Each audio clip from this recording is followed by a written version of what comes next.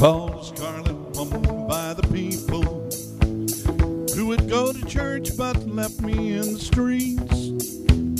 Having no parents of my own, I never had a home, and an 18-year-old boy got to eat. She found me outside one Sunday morning, making money from a man I didn't know.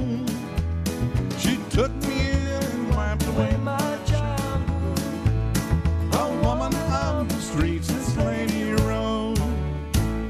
This bed of roses that I lay on, where I was taught to be a man. This bed of roses where I'm living is the only kind of life I understand.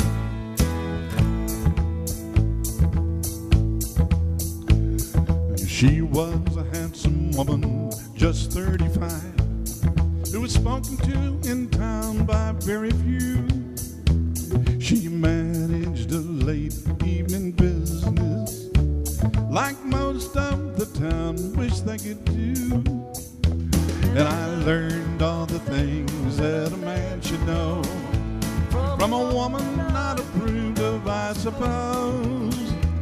But she died knowing that I really loved her.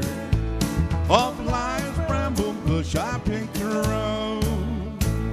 This bed of roses that I lay on, where I was taught to be a man. This bed of roses where I'm living is the only kind of life I understand. This bed of roses that I lay on, where I was taught to be a man. This bed of roses where I'm living is the only kind of life I understand.